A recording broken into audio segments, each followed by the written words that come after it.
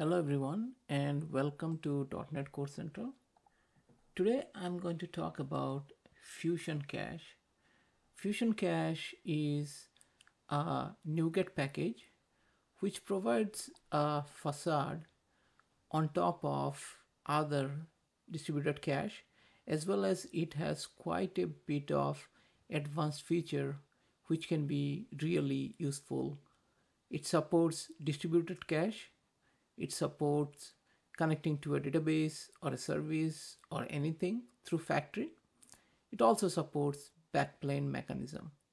For today's video, I'm going to cover the basics on how to use FusionCache. And then in my next video, I'm going to talk about some of the advanced features.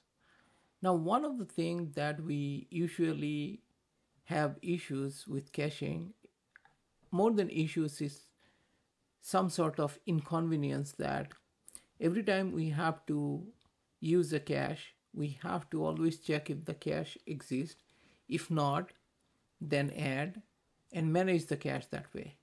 FusionCache kind of helps with not doing multiple checks, and it provides one method which does both, which I found to be very handy.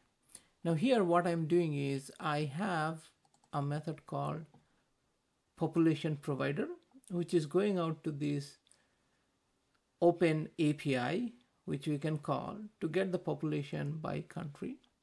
And then I have this model, which is based on JSON data, which is returned by this API. So here all I'm doing is I'm calling this HTTP endpoint, reading the response and just deserializing and returning the data.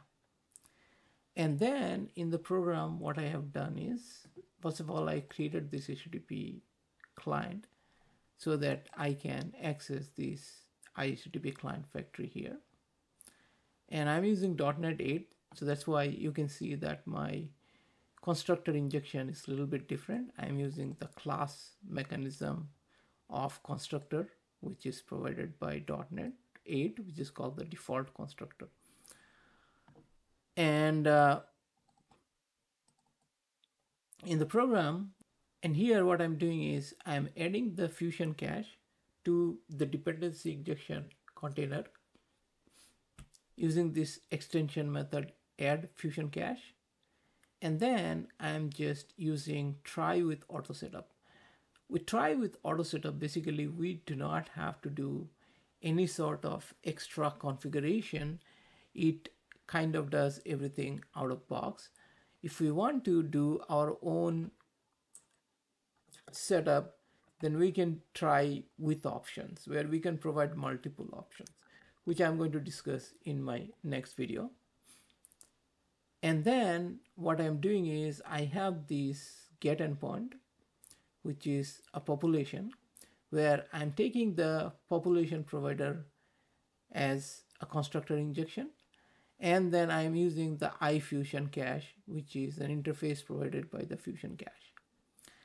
And in the code, all I'm doing is I'm doing a cache.get.set async, and I'm passing a key called population, and then I'm passing a function, which is a func.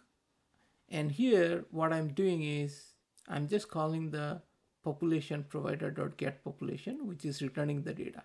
This is essentially the factory that I was talking about, is that I can use any factory to get me data where this data is coming from an HTTP endpoint. And after that, I'm saying cache this data for 5 seconds. Now we can increase this or decrease based on our requirement, but I'm caching it for 5 seconds. And then I'm just returning the response back as a part of this output.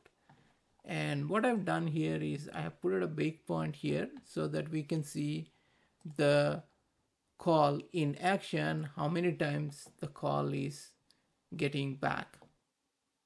Ideally, we should get the call only one time in every 5 seconds.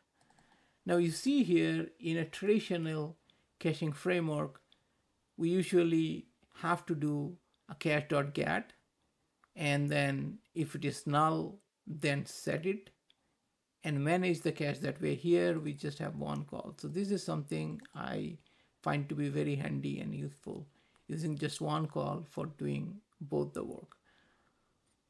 Now, passing the caching time, it's usually provided by every framework when you do set. The other important feature or the other support that FusionCache has, which I mentioned, is distributed cache, which means right now it is in memory because I have not passed any configuration to set up a distributed cache, but I can easily do that, and I'm going to show it in my next video, where we can use a distributed cache, in which case the cache that we are going to add is going to go into the distributed cache and it will be managed through that. So here, now let me run this application and show you that the population provider is going to be called only first time, and beyond that it will be cached. It is obvious this is how it is supposed to work, but still I thought it's better to show it in action.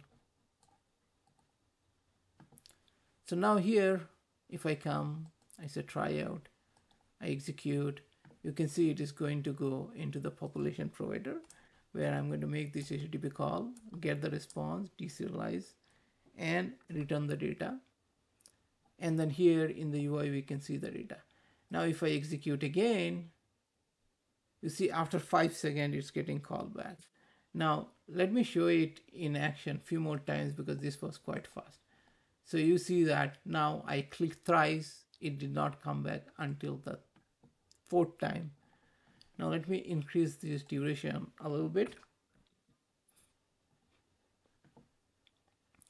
Run it again.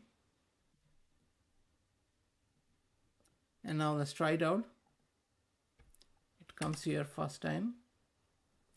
And then for 15 seconds, it's not going to come in. So this is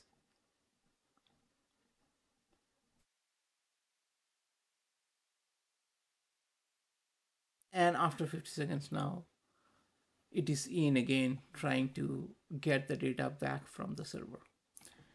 So that is all I wanted to cover for today's video, an introduction to FusionCache. As I said, FusionCache is extremely powerful. I am just showing the basic feature of using FusionCache as a wrapper for getting and setting cache instead of using the iMemory cache, which comes from Microsoft caching framework. And as I said, the biggest advantage of using this is get and set is part of the same method. But there are a lot of other features that is worth exploring and spending time with. And I'm going to talk about a few of them in my upcoming videos. Thanks so much for watching this video. If you like this video, please give it a thumbs up. And if you are new to this channel and you think you're going to get value out of this channel, please subscribe to the channel.